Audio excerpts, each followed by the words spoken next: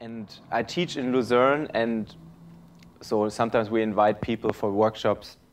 So what I'm trying to do is get the idea of all the great teachers for trombone technique, including breathing, which is a really important aspect, and just put it on top of each other and see what are the differences and what are the similarities.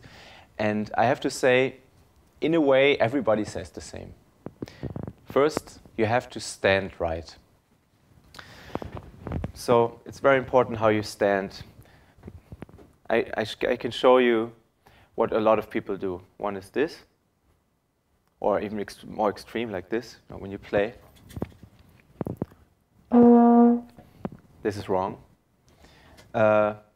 Another thing, you should be loose in your knees, so here, and maybe a little bit more like to the front. Not like this, not falling over, but just like this. So when you relax like this, and you can relax this part, you can inhale easily. Or a good exercise is to pretend to be disappointed, Then you can inhale easily because you relaxed here. Not this again. So that's easy to inhale, and then when you play, you need your muscles.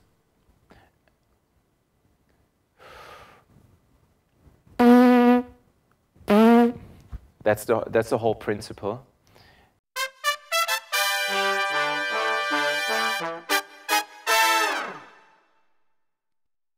I think the most important aspect in brass playing is breathing and the tonguing.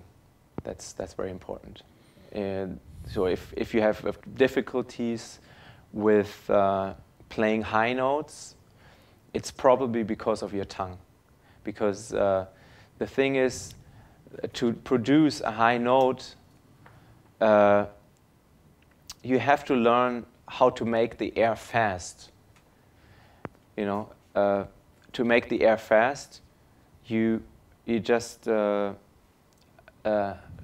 lift your tongue, and then if you take the same amount of air through a tube, like that's this big, you have a low note, and this big, you have like this, you have a high note. So you can. There's also another exercise by Malte Burber where you train to use the vocals, like I. But I mean, I don't want to steal his show. It's his show. So anyway, but that's very important. I think if you have problems with a high register or tonguing or something, you should work on your tongue. Okay. And about playing fast, or getting all the technical aspects of a jazz trombonist together, what I worked a lot on is doodle tonguing.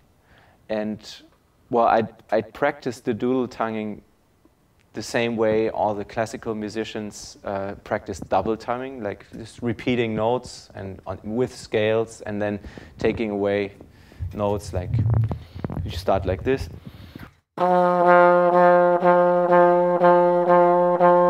So if you can't do this, you have to work on one note first, so to get the attack of the do, do.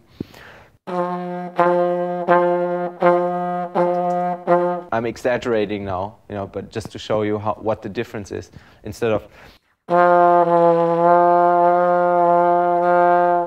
that's not enough, You really need a good articulation with the doodle tonguing, otherwise it sounds like and you can't. It's anyway difficult on the trombone to really play precisely and make each note in a fast tempo audible.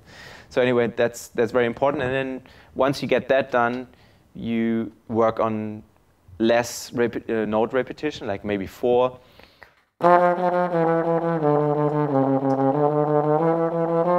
And then 2 notes, and 1 note.